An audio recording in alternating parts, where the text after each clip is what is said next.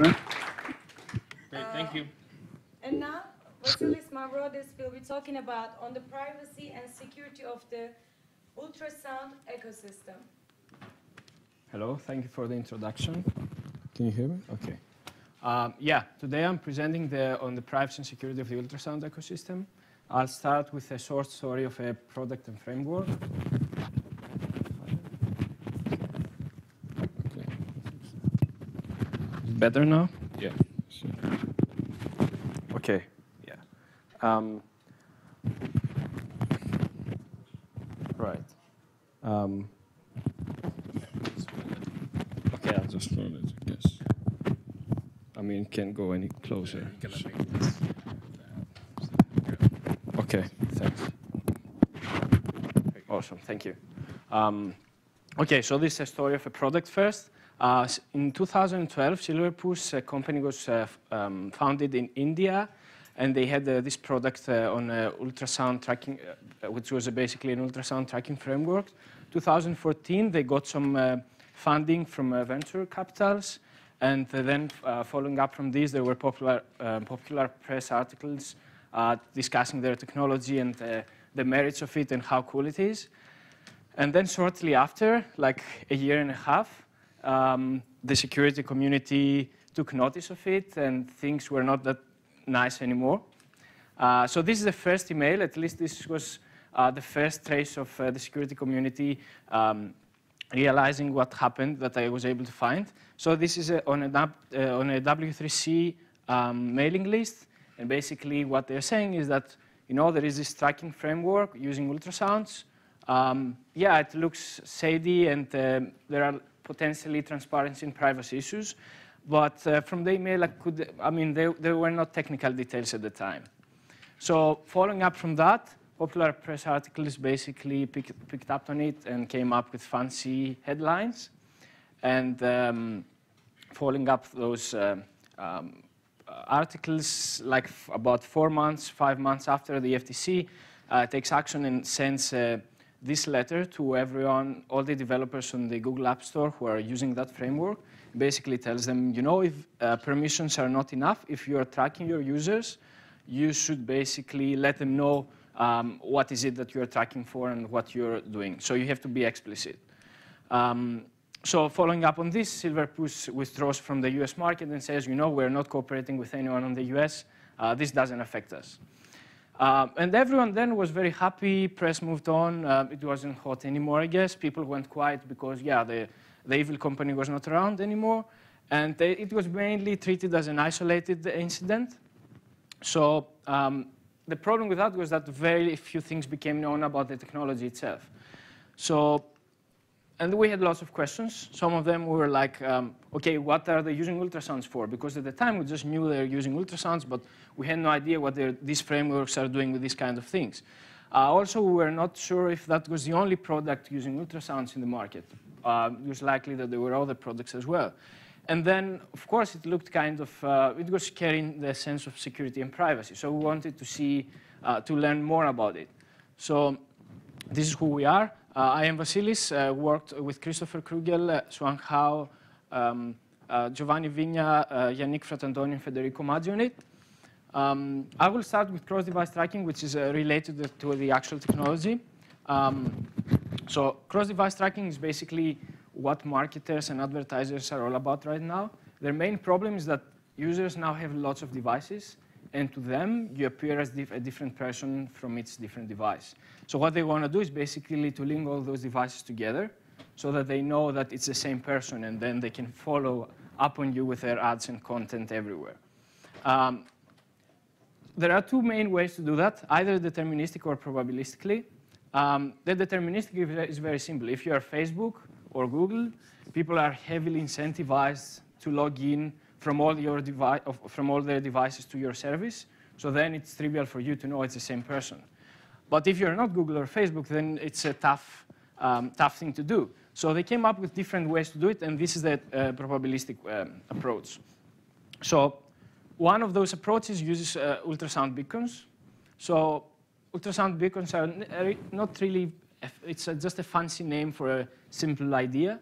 So basically, there are like high-frequency audio tags and they lie at the core of all ultrasound-enabled products. They encode a small sequence of symbols, and the cool thing about them is that they are inaudible to humans, and they can be emitted and captured by all speakers and microphones in commercial devices.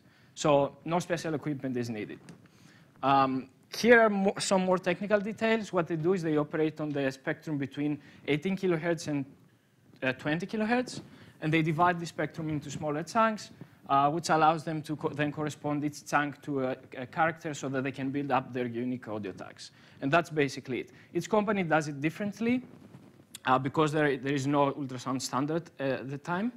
And of course, there are lots of patents companies trying to exclude competitors from doing similar things. There are smarter ways to encode. Companies start to move towards these ways, but this is like, if you're using audio tags simply, this is the main thing that they're doing. So then combining those two things, cross-device tracking and ultrasound beacons, you can do ultrasound cross-device tracking, which basically offers very high accuracy, even though users don't log into their devices because you're not Facebook. And then you can embed those beacons to content, either on TV, radio, or websites. And given a framework installed on user's smartphone, for instance, you can pick up those beacons, and then you can trace the content they're listening to and potentially the device is coming from. So this sounds like a strong assumption, but what we saw is basically you can do this through loyalty apps, like a supermarket app or a concert app, listening for ultrasounds, by the way, or through advertising SDKs that a completely unrelated application, the developer just adds this advertising SDK on his app just to earn a small revenue. And by the way, it also listens for ultrasounds on the background. So here's how it works. It's really not that complicated. The company who wants to get advertised goes to one of those providers, and the providers basically start a new campaign. They generate a few beacons associated with it, and then they start embedding those beacons to actual content. And when the user accesses this content from the speakers of his device, the ultrasound beacon gets emitted. So what happens next is that basically if he has a smartphone nearby, like up to 7 meters, it still works. The beacon is going to get picked up and then reported on the background to the servers of the company, which now knows that, oh, that user wants this content. So then they can follow up with him, basically update his interests profile, and push relevant ads with the final goal to increase their conversion rate. So this is only one use case for ultrasounds that we've seen on the market now. There are many others, like audience analytics, synchronized content and proximity marketing, and device pairing, which was used also on Chromecast. So we have seen all those things, and then we started wondering if this is secure, and because it looks shady. You can do all those things, but is it really secure? So I will demonstrate one of the attacks we came up with. So we just need the user with a computer with speakers and the Tor browser, and a smartphone which listens for ultrasound, and a state-level adversary. I'm going to say a bit more about this later. So let's assume the following scenario. So there is a whistleblower who wants to leak a document and contacts actually a journalist that he is willing to share it with. And then the journalist is trying to de-anonymize him. And for that reason, he asks him to go to a Tor hidden service and upload the document there. The whistleblower does that, and let's see what happens.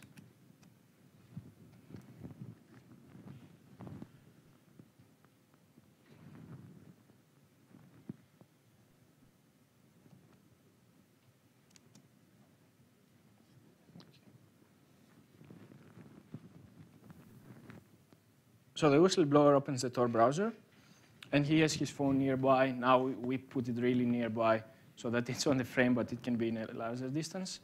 For the demo, we made it super obvious that the phone is listening for ultrasounds. Otherwise, normally it happens on the background. You can't see anything. So now the phone starts listening, and the whistleblower opens up a benign-looking website. And then it's not so benign anymore. So it updates itself to include some data.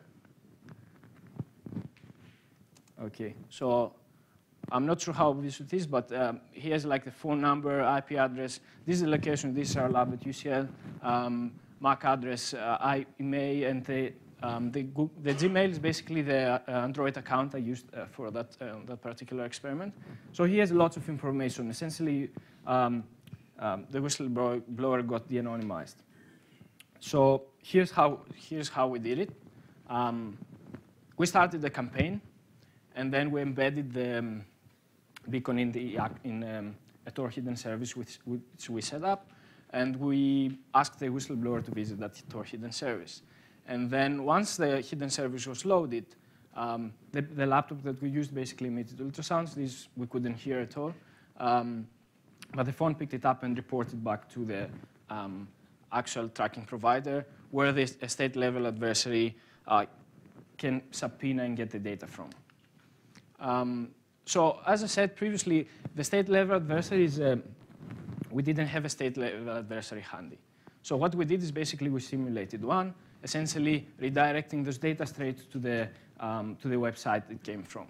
And this is not a strong assumption to make, because we've seen in the past this actually happening with, for instance, the AT&T example. So what happened in this case, there was the AT&T set up a platform for governments to use, and they could just provide an administrative subpoena, which doesn't require a judge's order or anything. And then they were getting data super easily, as long as they paid the fee AT&T asked for. So, okay, we saw all these problems, and then we wanted to do a security evaluation of that thing to see what's wrong with it. First thing we noticed is that the threat model relies a lot on the fact that ultrasounds cannot go through walls, and they have a limited range. And that's okay as long as you cannot use websites to emit ultrasounds or replay them through different platforms. So then the threat model is not valid anymore. Another problem is that there is a huge lack of authentication and encryption capabilities. The problem is that because of the encoding they use, there is no space for crypto there. It happens in noisy environments. It has low bandwidth, so you cannot really add crypto unless you do it in a smarter way. So this leaves them prone to replay and injection attacks. The other problem is the violation of the principle of least privilege. So what happens is basically if you want to listen for ultrasounds from a smartphone, you need full access to the microphone. And this is very bad because, of course, you can eavesdrop on users if you're a malicious developer. Or alternatively, if you're not a malicious developer, you can be perceived by the users as one, because the users are always suspicious of these kind of things. And this combined with a lack of transparency, meaning that lots of apps didn't do a good job in informing the user what they were actually doing, or didn't tell them anything at all. So here's what happens when you do that. So in May 2016, an NBA sports team started using ultrasounds on their app, and then they got, there was a lawsuit and complaints from people. And then same thing in July from another company, and then a few months after, again, there is a lawsuit against them. So having seen all those things, we started wondering if we could somehow fix it. And our first response was that no, can't. And we were not particularly excited to try to fix the ecosystem. But then we started thinking of solutions. So the first thing we did is basically an Android patch for the permission system. It's basically creates a separation of the permission to access the microphone for audible frequencies and to access the microphone for ultrasound frequencies. So at least we solved that way the problem of being able to eavesdrop when you listen for ultrasounds. And then we also developed a browser extension, which essentially filters out the range of frequencies that ultrasound beacons use and leaves all the other audio intact. And because this is on the inaudible spectrum, there is no impact on the user experience. And you can do this on HTML5, it's actually pretty neat. And then we started discussing about long-term solutions. So standardization seems like a nice thing to do here. If we can agree on an ultrasound beacon format and then clearly define what the security features needed, we can actually then proceed and have operating systems providing methods for ultrasound beacon discovery, emission generation, and everything, much like it happens with Bluetooth right now. So then you won't need access to the actual microphone, and this solves the problem of ultrasound privileged apps. You just need access to that API as it happens with Bluetooth. And then this solves, of course, the problem of being perceived as malicious or being malicious. Then there was another problem with microphone locking because, of course, if the framework is listening through the ultrasound, your camera cannot capture a video with audio at the same time. So the interesting thing is that since we published the paper, the Google Nearby started taking off. So they actually used that to implement more or less what we discussed previously, although there is no ultrasound beacon standard yet. Google Nearby is using also Bluetooth, but they also use ultrasounds, as seen here. So it's more or less that. And if you have, I think, Marshmallow 601, it should be on your settings, so you can check it out. I think it's off by default. And basically, that's it. We have some lessons that we learned through this process. Essentially, it's nice and good to inform the users. So be transparent. Ask them if they want, if you are about to take an action, you should ask them. And some apps do that. Most of them don't. And then it's nice to have an opt-out option or preferably an opt-in option somewhere in your app in a visible place so that the users can flip this on or off if they decide to. And then finally, the standards in this case are very useful for security and privacy. So that's about it. Thank you.